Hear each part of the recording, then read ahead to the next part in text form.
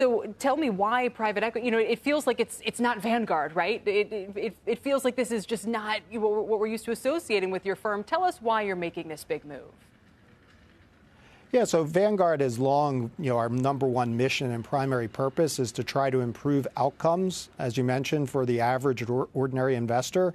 And private equity is actually, there's a strong investment case for private equity, but it's largely just been reserved for the very, very largest wealth pools.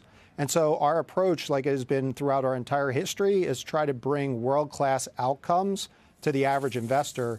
And so this is right within our game plan of our history. Right. So this initially will be provided to institutions, pensions, endowments, foundations, as I understand it, by Vanguard, but with an eye towards qualified investors down the road.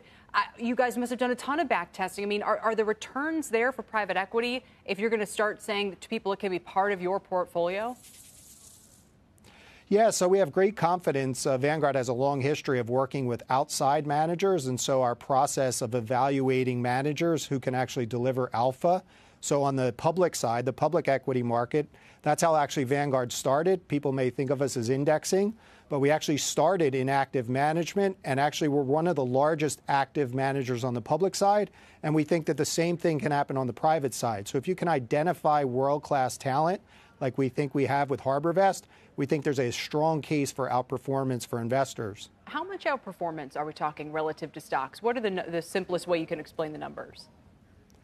Yeah, the simplest ways are there's two real components. One is an illiquidity premium, and I think all you have to do is look at this week and see illiquidity premiums everywhere on the run, off the run, and assets. So there is an illiquidity premium because private equity is illiquid.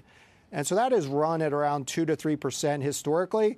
And then if you can find a manager that can, get in the top half of performance, you can easily get to 4 to 5% over public equity over a holding period. Wow. And so in a low return world and with bonds around 1%, we think this is an incredible case for inclusion into portfolios. Sure. And so maybe still a year or two or more away from, like I said, mom and pop accessing it, but you're going down that road. Fran, before we have to go, I want to ask you about something else that our audience may be very interested to learn, which is that Vanguard households during this market sell-off, including on Monday, one of the worst days that we've ever had, 77% of them who traded shifted into equities. What does that tell you?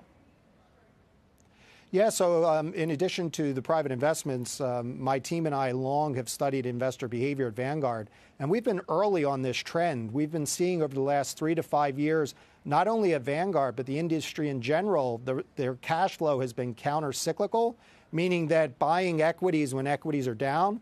We think this has a lot to do with the value of advice and how many people are using advisors, whether it be robo-advisors or single fund solutions like target retirement funds.